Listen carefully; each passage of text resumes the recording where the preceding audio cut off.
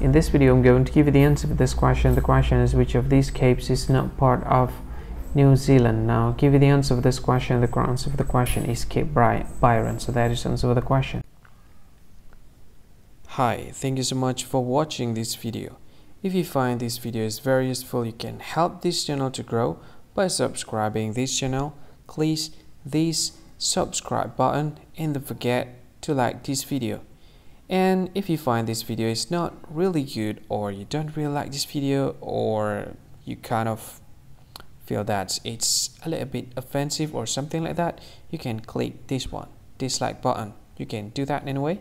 And if you want to share this video with your friend, you can share it by clicking this share button, and you can share it to any social media that you wish that is currently available at this time, like Facebook, Twitter, LinkedIn, and many others, right?